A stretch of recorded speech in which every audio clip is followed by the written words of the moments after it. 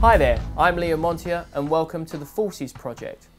Being able to force a card, that is make a spectator choose the card that you want them to, while apparently they're having a free selection, is one of the most valuable techniques that any magician can have.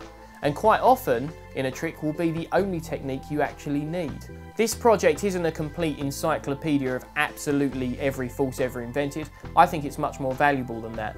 What we've done is turn the spotlight on some of the most deceptive forces ever created and also examined how they work and why they work so effectively.